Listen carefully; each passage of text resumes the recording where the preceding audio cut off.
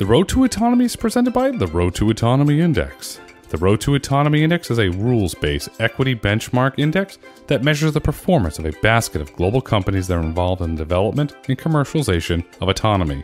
Institutional investors and fund managers are watching megatrends that are shaping investment opportunities today. These megatrends are creating thematic investment ideas and opportunities for forward-thinking investors.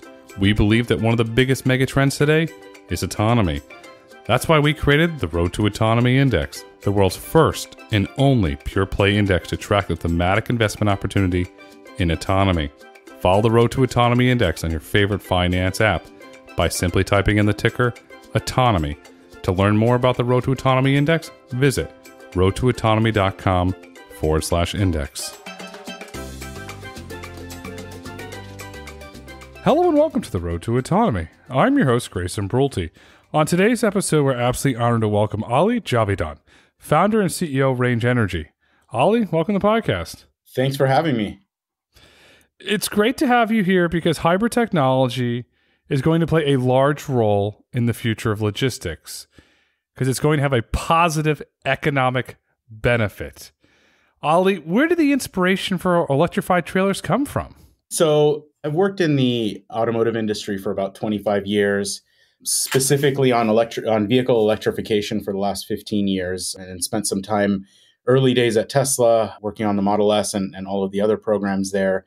And I spent some time after that at Google, and then again in the automotive space at Zoox, helping develop the robotaxi. The funny anecdotes is that I've been around trucks and trailers, mostly medium and light duty, but around trucks and trailers all my life. Ever since I was a kid, I grew up around my uncle's farm, moving trailers around, getting work done, and all of that stuff. So it's always been kind of part of my ecosystem. And so as I started to explore my next opportunities to help further the decarbonization of our vehicles on the roadway, I started to think about what industries need this the most. And if you think about the commercial trucking industry, although it's only about 5% of the vehicles on the road, it accounts for somewhere around 25 to 30% of the harmful emissions in the air. That was a kind of aha moment. And obviously, working in electrification, I started thinking, okay, what kind of electric things can I build here? I saw the tractors, the e-Cascadia and the Tesla Semi, and I saw a lot of work being done around that. But I thought to myself, well, these fleets have recently spent millions, tens of millions of dollars, some of them, on new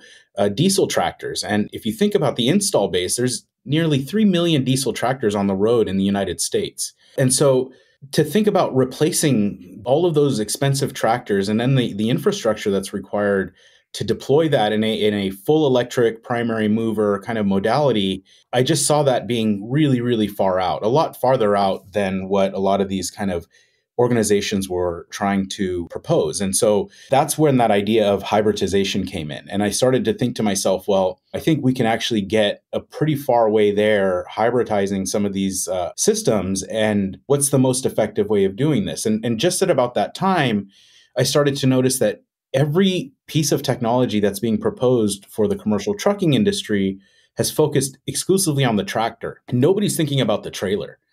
And so that's that kind of aha moment that happened about 2.5 years ago, where it was just, well, holy crap, what if we electrified the trailer? What happens? And this was a weird idea that we even talked about back in 2008 timeframe, 2007 timeframe with the very early Tesla R&D team. This was one of those ideas that just kind of popped up.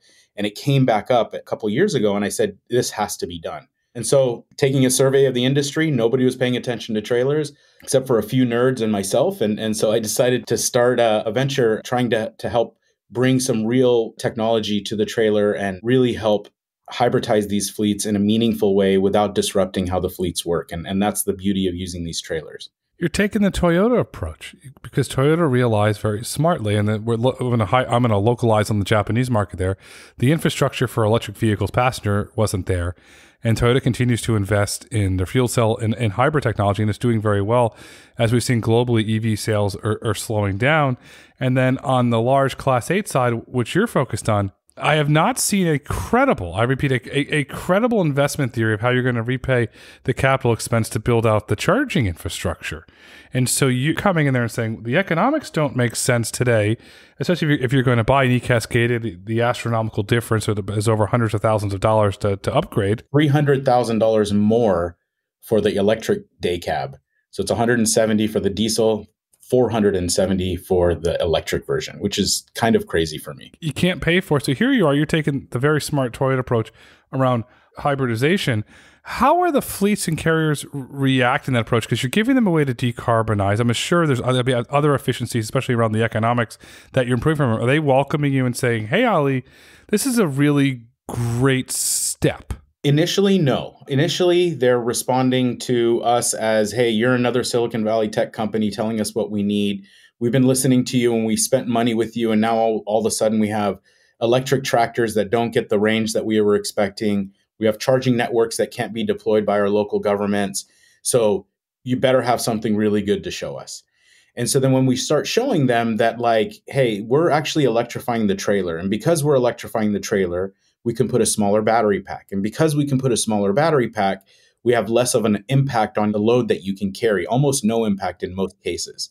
And because it's a smaller battery pack, it's a more reasonable cost. We're not asking you to pay 4x or even more your cost of your base legacy product for this new product.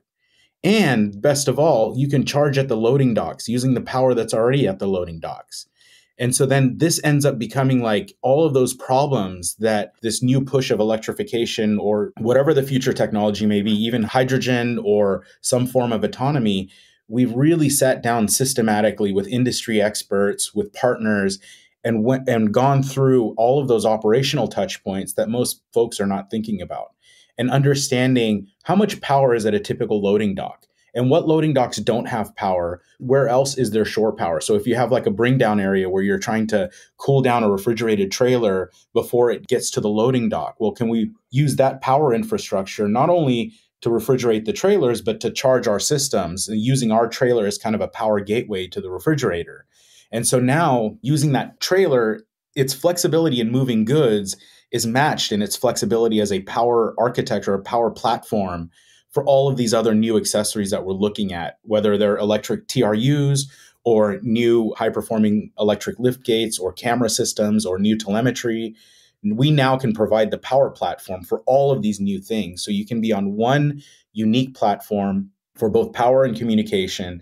Then that ties into a tool like Fleet Pulse or another telemetry system. Then the fleets have all of the exposure to all of the underlying bits and pieces. And you can really only do this through the trailer and understanding the usage patterns of a trailer as opposed to the usage patterns of a tractor in a fleet. Are the fleets seeing increase in fuel efficiency from deploying the electric trailer? On a typical route, we show that we can do somewhere between 30 and 40% fuel efficiency on a mixed route. That includes, a little bit of highway, a little bit of city. And now obviously, if you're on the highway, it's 20 to 30%. If you're exclusively in a city with heavy loads, let's say beverage distribution, then you're actually closer to 40 to 50%. We did some testing with MVTS earlier this year on our Alpha hardware. So it's half of the power output and a less efficient drive system. And we still achieved 37% better fuel economy from an untouched off-the-shelf tractor. And it can be a 1975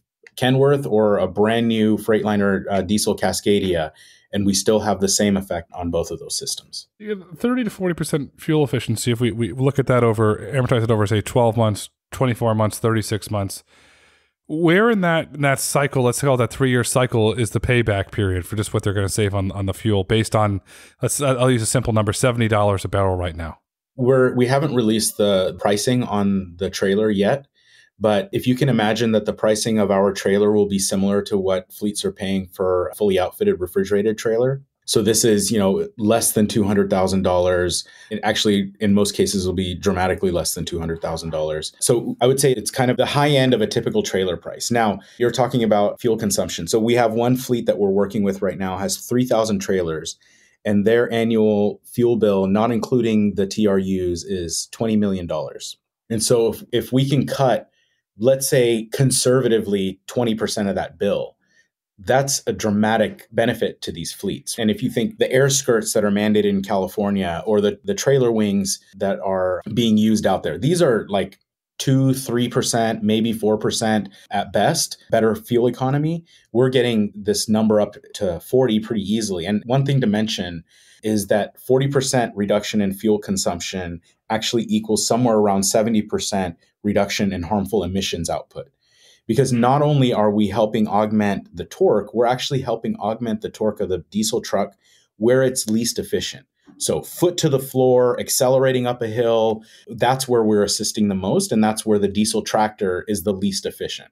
And so we really help shave off those inefficient spikes through the diesel system. And we end up outsizing our emissions effect beyond just the cuts in the fuel. It's really well done. How do you see fleets integrating electrified trailers in their operation? Is it going to be on a lane-by-lane basis, or what's the strategy for that? So we have several fleets that will be getting our trailers in 2024 in beta pilots, and we're doing exactly that. We've identified several different lanes per fleet, we're actively doing modeling with these fleets. You have to remember, so the fleets that we're working with are all large, modern, sophisticated fleets. So they have their own efficiency models. They have all kinds of different tools that they use every day to quantify their work. And we're actually tying our energy models into their efficiency models so that we can actually simulate those lanes to see what makes the most sense for the trucks. Now, we choose one. We've already chosen one for a beverage distributor in Southern California, and we start running that route. And then we start looking at the data from the trailer in that route, and then we start adding on our algorithms that start to do torque efficiency, trip efficiency, can even respond back and tell the driver, hey, if you don't need to go foot to the floor at this intersection anymore. If you change your behaviors a little bit this way, we could actually get you another 2 or 3% fuel economy. So there's a few different ways that are going to be deployed, but I think fundamentally it's going to be exactly like you mentioned. We're going to choose the lanes that we think are will see the most benefit, gain the trust with the fleets. They will start buying tens of or hundreds of trailers at the beginning to test in these, and these are massive fleets, obviously. And then as they start to gain confidence, then they'll continue to work with the trailer OEM that they buy their trailers from already, any of the top 3 or 4 that you can name. They will buy it with our technology embedded. And then as they start to cycle their fleet through, they'll cycle them through with range-powered trailers. Then is your end customer at the end of the day the globally renowned trailer makers at the end of the day? Or are you going to do this on your own and partner with a commercial bank, perhaps for the line of credit, and then perhaps you lease them out there and hold them on a commercial bank's paper, not on your paper? I think that business model, it sounds really good, and I think it could work in some form maybe in the future. But today, we're entering the market exactly the same way as, let's say, a Carrier or a Thermo King does. So you buy your trailer. Let's say you and I had a small fleet or a large fleet. We buy our trailers from Great Dane, and we want to put a Thermo King reefer unit on it. So we buy the trailer from Great Dane. We call Thermo King and say, hey, Thermo King, I have 10 trailers in the Great Dane yard. I need you to put the reefer units on them. And then we have our guy go and pick them up. It's going to be something similar to that at the beginning.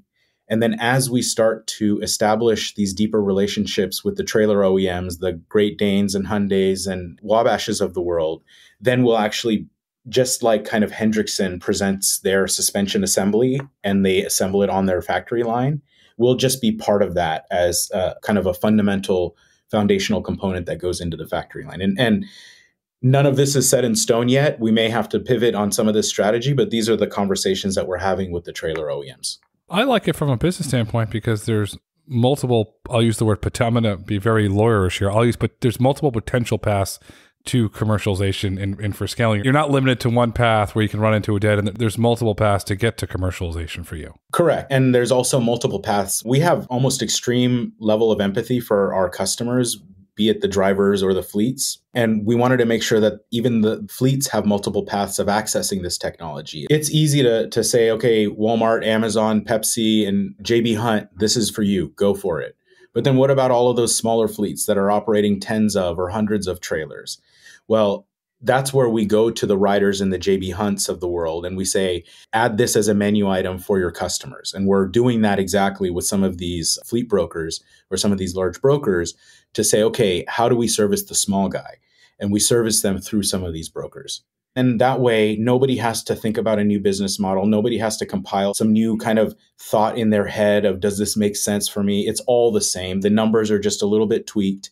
But basically, how you think about your money in versus your money out is not going to change with this business model. You highlighted two friends of the podcast. You got Mike Palencia over at Ryder. Mike does really great things there. And then you got, I'll call him the legend, Craig, because I know you listen every time. You got Craig Harper over at JB Hunt. And I have to ask this because Craig will probably text me or call me if I don't ask you, so I got to ask you. How are the professional drivers reacting to this technology? Are they enjoy driving? Can you shed some light on that? And Craig, that's for you, sir. So first of all, massive shout out to Craig, who is actually one of my favorite people in the industry. And part of that is because he asks me the hardest questions and his team is really incredible. We have a professional driver on staff who has been driving truck and trailer for nearly 30 years. The last almost 10 years have been focused on working in some of these new fleets or managing his own fleet with new technologies. And so he actually has this really good crossover talent that is the traditional trucking mentality, but thinking about it in through the lens of a new product kind of a world.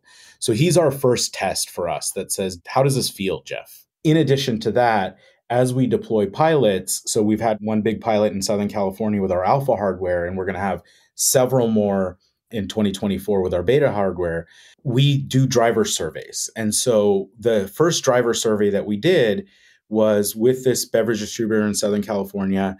We asked them, can we do a survey with your drivers? Because we basically handed the trailer off to them and stepped back and said, what are you going to do with it? They charged using the extra 1450 power outlet that was already at the loading dock overnight. Everything worked. And so they said, hey, we did this driver survey from this other electric tractor company, not Tesla. Our drivers gave the product a scorecard. Do you want to do something similar for your trailer? And I said, you know what? Give me that exact survey. Take that exact survey. You can take things out of it if you want, but give it to me, those same questions, or give it to your drivers after, and let's score apples to apples. Let's do the same question. So what ended up happening was they copied and pasted the survey. The drivers that did the electric tractor pilot just a couple of months before were the same drivers that were driving diesel day cabs with our trailers. The electric tractors scored 77 out of 108 possible points for driver behavior or driver satisfaction. Our trailers scored 105 out of 108. And every time the driver got out and they said, you turned my diesel tractor into a Tesla. Because what we do is we very carefully fill the torque in between the shifts. And we also make sure that we understand, are you trying to pass? Are you trying to go up a hill? Are you trying to decelerate? Are you trying to do threshold braking? And we have different algorithms for every one of these different states. And it almost makes the trailer feel like it has this intuition for the driver. Don't forget, I've driven trucks and trailers my entire life. Before I was doing electrification, I was a race engineer, and my job was to give the racing driver the best confidence in the car possible.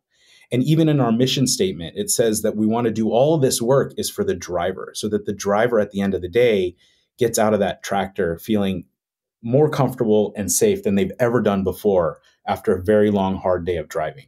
Because I'm sure you know how exhausting even just a couple of hours in a tractor trailer can be, driving through traffic, over the road, fill in your blanks. But I know that our product is working if that driver gets out and says, holy shit, this felt really good. I felt confident going up that hill. I felt safe going down that hill, which is even more important. There's a little story, if we have a couple of minutes, that I can tell you about a grapevine run that we did. So the grapevine is a 42-mile stretch in Southern California on I-5, 6% grade in both directions. So it's a big hill to go over. Typically, you're at foot to the floor, 50 miles an hour up that hill with a partially loaded trailer. You're getting passed by Priuses that don't even care about you. And you're just hoping that you don't have a misfire, you don't have something that causes you to start your momentum all over again. You get to the top of the hill, you take a breath, and then holy shit, you see that hill, that grade on the other side. Jake brake all the way on, put it in the right gear, and just hope that you don't burn your brakes up going down that hill. And if you're lucky, you get 6 miles per gallon on that run. We took our standard Freightliner Cascadia with our trailer, Alpha hardware, 60% throttle, doing 55 miles an hour up that hill without a sweat. On the backside of the hill, he used the engine brake to set the speed. So basically set the speed at 55 miles an hour, let go of the throttle and the brake. The trailer turned on its regen and held the speed of the entire tractor trailer down the hill. The brakes were cold all the way down that hill. And if the driver ever got cut off or had to do some kind of a threshold maneuver, he had nice, cold, fresh brakes to use. Otherwise, we put 10 kilowatt hours back into that battery pack on the backside of that hill. And we got 11.03 miles per gallon on that run. And that's all with Alpha hardware. That gives one example of the power of this technology. When we showed that data to that Southern California fleet, they had eliminated that hill from their drive routes. And they said, you know what, now we can put that back in. So it becomes a really big deal and game changer for a lot of these fleets. You almost double efficiency there. The keeping the brakes cold is interesting because you have a positive environmental aspect there because you don't have all the brake soot coming out. The particulates, the wasted heat, all of that stuff, and the service intervals. Like, keep it simple. Even if we can extend the service intervals by 3 to 5x on your brakes, that's an $8,000 brake job that you can put aside for 3 times. So the emissions from the braking systems alone are huge. I used to work on the roadways when I was a student engineer. I worked at Caltrans, and I was working on the roadways every day.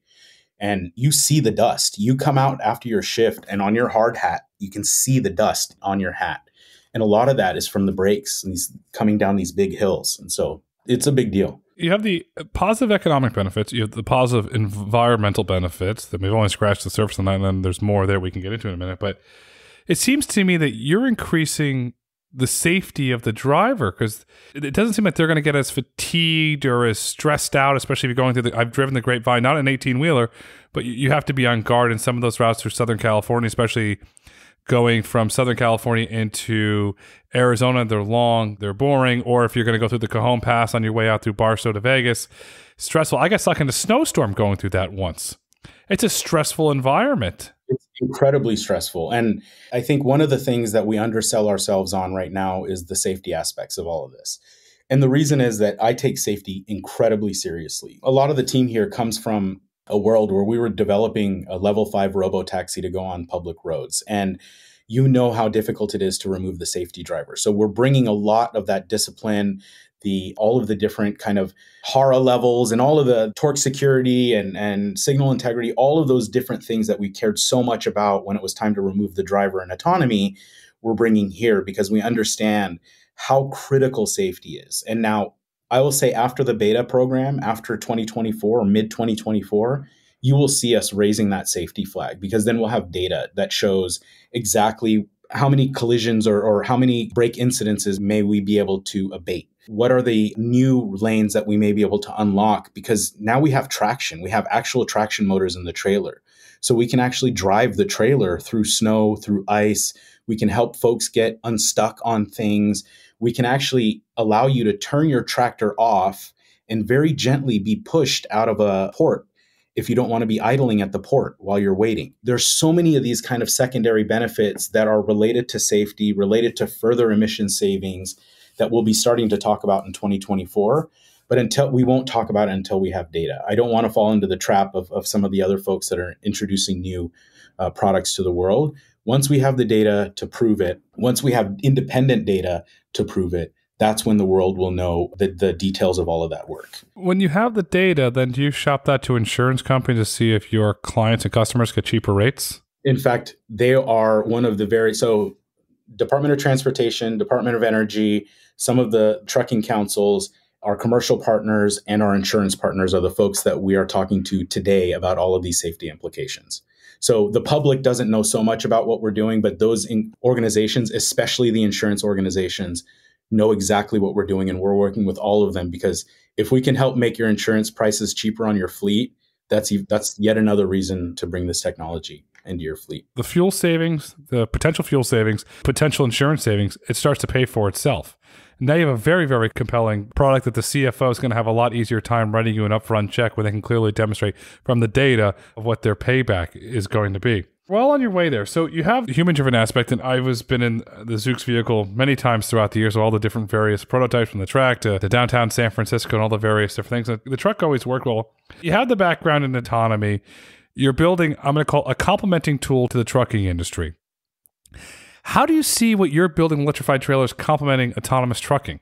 You're one of the few that have asked me that question, and we actually have a pretty specific charter around autonomy and trucking. If you think about autonomy and trucking, there are a couple of pieces that are being left out of the conversation currently.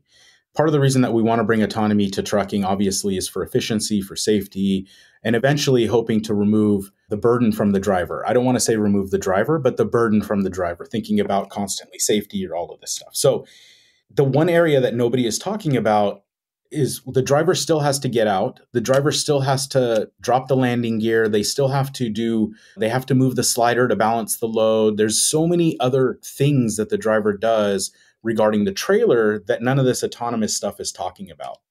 Well, we're working with some of our friends that are working in the autonomous industry, specifically in trucking. I don't want to name any big names, but they're the big names. And the goal here is to eventually start working directly with them to finish that last mile of autonomy through the trailer. And what I mean is now, because the trailer has a controls platform, a power platform, and a communications platform, we can automate the slider adjustment, for example. We can automate the liftgate doors or the liftgate itself. We can automate so many different little aspects of the trailer so that the driver doesn't then have to hop out and hop back into the tractor to go unlock the back of the trailer or to go hook the shore power up to the trailer. A lot of this stuff now becomes automated because the trailer now has its own power, controls, and communications platform. You're complementing what they're building. That's the goal here. As much as we can be framed as disruptors in this industry, we don't want to disrupt anything. We just want to give everybody better tools. Give me an example. Let's look at some famous trucking routes that are hard to drive. I'll use the term not fun to drive. And you have great million milers, 2 million milers, 3 million miler professional drivers that are really good at it. But you look at some of the stuff going through Albuquerque into Taos on the 75 down there. The elevation changes there. Or if you go in some parts of South Dakota with the elevation change. I'll never forget, I was with my grandfather and you see runaway truck and they have the way it's designed. Your trailer potentially could mitigate those risks as those lanes get automated. And that's special. Yeah, I mean, if you think about a stable system, you want your controls to be kind of behind your center of gravity going down a hill. I have a little model of a truck and trailer right in front of me. And when you're going down a hill, you want a lot of that braking actually ideally to come from the trailer, not from the tractor. Because you don't want, at that point, the trailer is trying to race the tractor, and that's when jackknifing happens. Because of how we pull regen out and use the trailer axle to slow the entire system down, all of a sudden, we actually have a more naturally safe system. And so then going down a hill in low friction surfaces, the chances that you're going to have a jackknife are far less because you're not braking primarily from the tractor. You're braking primarily from the trailer side. And that can all be controlled intelligently. It's not an analog signal with your air brakes just turning a cam on and off. It's the motor actually really intelligently looking at wheel slip, looking at the IMU, which is telling it essentially the internal gyroscope that tells it what the system stability is. It's a really, really sophisticated system. And we have that part of the safety system working. One of these days, we'll get you in one of our truck and trailers and we'll let you go out for a ride or a drive and you'll see the difference. You can immediately feel it. It's really, really cool. I'm taking you up on the drive, and I'm going to go back to my childhood here. I can't tell you how many times that I saw jackknife trailers. I grew up in Connecticut, 95, when we'd have black ice or some sort of storm, and an individual lost control, or a human driver, a pedestrian driver, decided to cut the truck off, and the driver had to do a maneuver. In a black ice environment, can your system help some of that stability, since that is very common, especially in the Northeast? I think at launch, our product, we're waiting on a couple of pieces of technology from the industry for us to really, really go full closed loop with our ABS and stability control. One of the challenges right now is that Society of Automotive Engineers, the SAE, or none of the tractor OEMs have come to a final conclusion on what this kind of unified tractor trailer data communications pipeline should look like. And as you know, there's a lot of work being done to establish that standard so that everybody can kind of get on the same page with communicating between the tractor and the trailer. That specifically will help unlock this kind of second layer of safety features, advanced stability control, advanced traction control, all of that closed loop jackknife control. All of that stuff really gets supercharged once that communications protocol gets standardized and incorporated into the tractors. But we can't wait on that. We can't inherently wait on a bunch of other stuff to happen, because a little bit of kind of EV nerdery, that's specifically why we are in the charging network problem that we have right now for passenger vehicles. It is mainly because since around 2008, 2007 timeframe was the beginning of when they were trying to standardize a charging standard for passenger vehicles. You remember this. And everybody wanted to go, there were basically three different ways. There was the European standard, the 1772, and then the Tesla standard, which we were trying to push even back then. Well, if we wait on these governing bodies to kind of settle in on a standard, it's going to take a while, let's just say. And so we're working really, really hard to establish a strong line of communication with the braking suppliers, with the ABS suppliers, with the tractor OEMs to see, do we have to wait for this communications protocol? Is there a way that we can shortcut this? So that's a very long, exhausting way to say that from the onset, we will not have these advanced stability control algorithms running, but we're going to continue to fight until either those standards become standardized and published, or we make more headway with the braking suppliers or the tractor suppliers to be able to get the data that we need to be able to provide this really advanced stability control. But I can promise you that it is coming. We're super driven to bring this to market.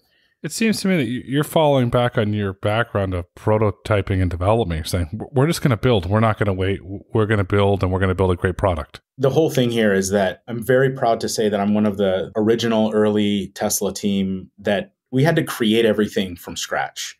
We had to create battery packs, and we had to create motors that were meant for vehicles, and we had to create communications architecture and controllers and new ABS controllers that are developed for electric vehicles rather than internal combustion vehicles. We had to do all of that from scratch back in the day. We don't want to do that again. And so we understand the value of kind of the timing that we have now, that a lot of this hardware is relatively mature. We want to make sure that we are bringing the most robust kit to this industry possible. This is not Tesla Roadster where there's a bunch of customers that are so in love with it that they don't care that half the time the door doesn't open. These are important fleets that are counting pennies and seconds.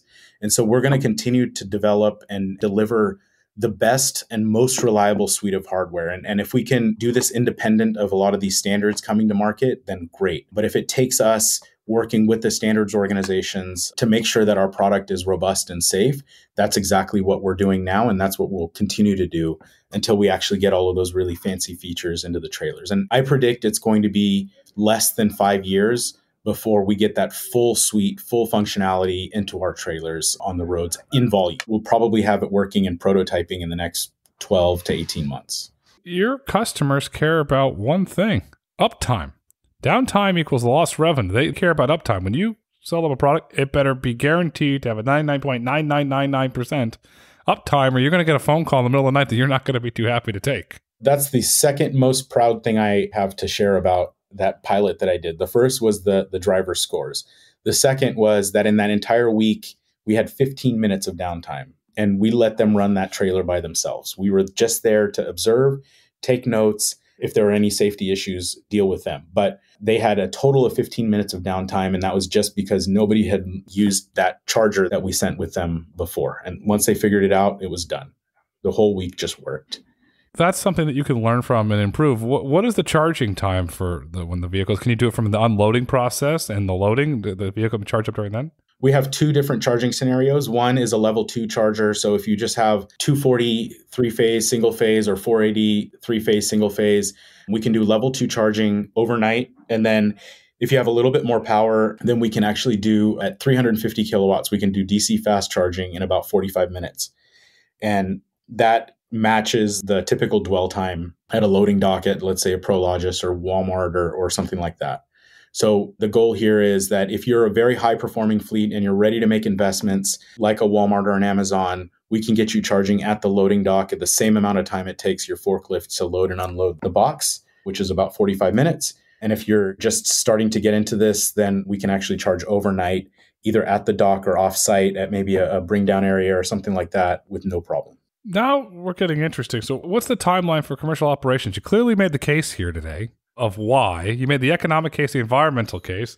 And I'm sitting here, I run a fleet and said, okay, when are you going to begin commercial operations? We got a lot of fleet listeners. We are deploying about 5 pilots in 2024. A lot of those customers have been selected. I'm sure 1 or 2 of them are actually listening. And then we're going to work through 2024 with those pilots. We're going to do a larger set of pilots, somewhere around 10 or 20 pilots in 2025. And then at the end of 2025, the customers that did those first pilots are going to start getting their real trailers. And so we'll be doing first deliveries of trailers in 2025 to our customers, and then turning up the wick in 2026 and 2027. And the goal is to get at a pretty high cadence of trailers in 2027 and 2028. We'll still be supply constrained for a while to come, but I think it's going to match the refresh cycle of a lot of our top customers. So we're very optimistic that 2025 is the first time you're going to see these trailers in the wild in customers' hands. And then between then and 2027 and 8, we're going to be ramping up production, and you're going to see these things all over the place. So you've got a very clear, stable ramp-up period going here. Are there any regulatory curveballs that could come out of left field that can derail that? Are you pretty okay from a regulatory standpoint? We're actually okay from a regulatory standpoint for a couple of reasons. So there is a Truck and Trailer Manufacturers Association, Inc. versus the EPA filing date 2016. This was a case that was brought in 2016, and there's been a bunch of case documents ever since then. But essentially, the landmark case was the EPA trying to put emissions regulations around trailers, and the Truck and Trailer Manufacturers Association saying, pump your brakes. That's not how it works in the United States. And through a whole bunch of work, a lot of these older fleets, they used to build their own trailers. As a fleet manager or fleet owner, I'm modifying my trailers, I'm cutting them apart, I'm moving things around. And if I don't have the freedom to do that, then I just become a consumer and I'm not able to run my fleet efficiently. And so what ended up happening was that the EPA excluded a trailer from being designated a primary mover. And it says, even if it has a mode of propulsion, an electric motor, a diesel motor, hydraulic motor, it cannot be considered a motor vehicle. And that regulation there pretty much gives us an open window to bring these trailers onto the roadways. Now, we're not taking it lightly. Again, remember, we brought the Model S to the road. We brought the Zoox Robotaxi. These are things that took a lot of work on the regulatory side to get passed through. So I've already spent time in DC with the DOE, with the DOT, with the trucking folks around how we are proving our safety. And again, when I said that there are a few people that we're having an open safety dialogue with, they're definitely on the front of that list. And so I'll give you one example of how we're making sure that we stay regulatory on the good graces of the regulators, because I think at some point there will be some types of regulations around this work. And we want to be the ones that are setting the tone for safety, not having to be subject to somebody else's kind of safety kind of requirements. But one strong example is about a year ago, before we put our first trailer on the road, through the contacts that I have, I got in contact with the commander of the Commercial Vehicle Division for California Highway Patrol. And him and I had worked, not him, but his organization and I had worked together in the past. And what we had done back at Tesla and again at Zoox was, hey, we're building this new thing that you're going to see on the highways. It has new safety implications. Let me show you exactly what we're doing. And I need to get your feedback on how we could be more safe for you if there's an incident on the side of the road. That ended up going a long way for us to get our vehicles on the road in California.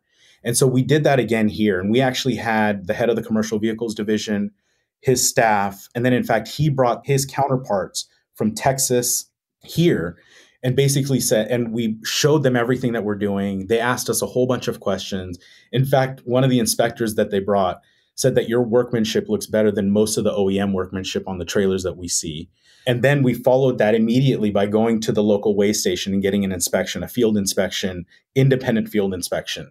And now every weigh station in the state of California has my name on a business card, and they know that when our trailer passes through, what the difference is about this trailer and all of that. And so the reason I bring that example up is because that commander is also sitting in Sacramento at the state capitol when other folks are talking about roadway weight allowances and all of this stuff. And if he's the one that's raising his hand and saying, you know what, those range trailers are actually pretty cool and they're pretty safe and the team knows what they're doing, then when we come back and we say, you know what, add us to that 2,000 pound or maybe add us to a 4,000 pound weight allowance for 2024, then we'll actually be in a better position to get that approval than if we didn't do all of that homework up front. It's trust, and trust is a currency because you're giving transparency and trust, and that is a currency that will allow you to scale your business. Because if that individual or another individual at a weigh station has a question, they can call you and they can walk you through it. And if you have to go there, you can go there, but they know that there's a phone number to call. And that's what this entire industry needs. For the longest time, Silicon Valley burnt the trust bridge. I'll just say it point blank. They burnt the trust bridge. And there's individuals like yourselves and the team at Range that are trying to rebuild the trust bridge and do it right. Zoox did a really good job of building that trust bridge. And that's what we have to have. I'm really curious. So you mentioned modifying the trailer. What does the process look like to modify and electrify an existing trailer? So currently, our goal is to ship brand new trailers that are electrified through these trailer OEMs to our customer. However, one of the things that I did do, and I know how much work is done by the fleets in the yards on these trailers, one of the things that we've done is we've made sure that every aspect of this trailer is retrofittable to an existing trailer. And so if you think about it, the slider rails have been standardized. The kingpin shape has been standardized. The two-axle kind of Hendrickson architecture mostly has been standardized. Obviously, there are some differences in suspension geometry or brakes and things like that. And so what we're trying to do, what we've done is actually figured out what are those like break points. So a bogie can be swapped out, a tandem can be swapped out pretty easily in a yard. So then why don't we deliver a complete electrified tandem rather than just the axle and a bunch of boxes that need to be bolted together? So we work with the Hendricksons of the world to develop this tandem that has the electrification in it. Then that gets delivered either to Great Dane or Hyundai or Wabash as a brand new product to be bolted under one of their new boxes, or as a kit with a battery and a new weld-in kingpin or a new bolt-in kingpin to the fleet. So for example, if you're a fleet that had, let's say you and I have a fleet, we just last year bought 1,000 trailers and we don't want to swap them over again, then we can have Range put a tent up and work out a process with our fleet to retrofit those 1,000 trailers over the course of a month or 2 or 3 or however long it takes so that we can electrify. Now, I would say that's not my ideal go-to-market solution, but our system absolutely scales that way, and we will have a go-to-market path in that direction within a couple of years of launching the product through the OEMs. Again, you have multiple paths to successful commercialization. Arlie, how do you see the market for electrified trailers evolving over the next decade? Do you see more competition coming online? Maybe some traditional OEMs are trying to license your technology, develop something in-house. How do you see the market evolving? I think what's going to end up happening is definitely we're going to have a few other companies that are going to either copy this solution or expand upon this solution. The one thing that's really important for us, specifically because of the question that you asked, is that we want to develop this product as a platform solution. And what I mean by that is it's very easy for me to say, hey, this works on a 48-foot or a 53-foot, has to have swing doors, it has to have this, and it has to have that. Otherwise, sorry. Our system works whether it's a 36-foot reefer or a 53-foot dry van or kind of anything in between. I think what's going to happen is that we're going to have 2 or 3 basic trailer SKUs that everybody likes to work with, like let's say a 38-foot reefer for the food and beverage industry, 53-foot reefer, and a 53-foot dry van, 48-foot dry van, fill in the blank. We'll have like 3 or 4 or 5 SKUs that kind of work on the majority of the trailer fleets that are out there. Then being a platform, we're already looking at what comes after the box. If we think about container chassis, if we think about using now these trailers as for the military as mobile power stations or command units, there's a whole bunch of kind of secondary applications once you deliver power at this level with propulsion to the trailer. It really unlocks a bunch of new applications. But even thinking beyond Class 8, we're already working with some of these folks that are operating mid-grade trucks in cities to be able to put smaller scale trailers, Class 6, Class 7, even smaller than down to a bumper pull trailer that's electrified and powered into some of these commercial operations through tighter cities to be able to utilize this same benefit with either, let's say, a new Rivian electric van or an old F-250. It doesn't really matter. It'll help either way. And so I would say, we're really laser focused on the reefer and the dry van industry right now. We're open. We will have SKUs at all the different lengths and features, side doors and all of that stuff. But eventually we want to expand beyond the Class 8 market because I think there's a tremendous amount of benefit that could be had in other trailer forms. Just thinking about if I ever want to buy an electric boat, what if I could charge my electric boat at the side of the dock while I'm having lunch off of my trailer, and I don't have to worry about charging infrastructure in Lake Tahoe. So there's a whole bunch of other kind of fun benefits here. Or if we're in the middle of the desert with a couple of electric dirt bikes, we can actually charge off of the trailer, get 5 or 6 charge cycles off of the trailer, have fun all day, and drive home in our Rivian and still get 250 miles of range towing a motorcycle trailer behind us. So there's a whole bunch of other benefits and future products that we're thinking about, but we're really laser focused on this trucking industry because we think that we can have the biggest benefit there. And frankly, they are the most important customer for us. I really, really like the vision. There's a lot of value there. There's potential. Many companies inside of Range Energy is how I describe it, because you said it very elegantly, a platform solution, and that's what you are. And the outdoor market is a very big potential, another TAM for you to go after, but you're laser focused on trucking today. And perhaps in the future, you can expand in other markets. But today, Range is laser focused on trucking. Ali, this has been insightful, sir. I've thoroughly enjoyed this conversation. As we look to wrap up, what would you like our listeners to take away with them today? I think for us, the biggest piece that we want to make sure that the industry understands is we have a tagline internal that we use, and I think most people should know this, is that our innovation is driven by empathy. We have zero desire to toot our own horn or show the world what we're capable of doing. What we really want to do is first learn from these fleets individually. We want to learn from the Craig Harpers of the world. We want to learn how we could be a benefit knowing what we know. And then we want to develop a product hand in hand with these fleets to make sure that when those products get developed, they have staying power in those fleets. And even the mechanics will be able to use the same tools they have in their toolbox on our stuff. And we're not going to introduce a whole bunch of new problems for everybody. So ultimately, it's really about empathy for the driver, for the fleets, for the operators. And we always lead with that. And I want every one of these fleets and every one of these customers and supply chain partners and trailer OEMs to know that if this product doesn't make the driver's day better or the fleet operator's day better, save some money, and most importantly, help clean up those operations, then we have no desire in adding that feature or that product to the market. It's really about the effectiveness on the road. At the end of the day, it's a two-way relationship that's built on trust. The future is bright. The future is autonomous. The future is Range Energy. Ali, thank you so much for coming on the Road to Autonomy today. Thank you so much. It was an honor. If you've enjoyed listening, please kindly rate, review, and subscribe on your favorite podcast platform. Want to get in touch? Follow us on Twitter, Instagram, and YouTube at Road to Autonomy, or email podcast@roadtoautonomy.com. The Road to Autonomy podcast is produced by the Road to Autonomy LLC. The views and opinions expressed on the Road to Autonomy podcast do not necessarily reflect those views of the Road to Autonomy, its subsidiaries, its shareholders, directors, investors, or partners. The content discussed on this podcast is for informational purposes only. It should not be taken as legal, investment, tax, or business advice. Nothing is a recommendation that you purchase, sell, or hold any security or other investment, or that you pursue any investment style or strategy. The content of this podcast is presented on an as-is basis with no warranties, express or implied, of any kind. Financial mentions about companies in the Road to Autonomy Index and discussions about the Road to Autonomy Indexes are for informational purposes only and should not be relied upon when making any investment decision.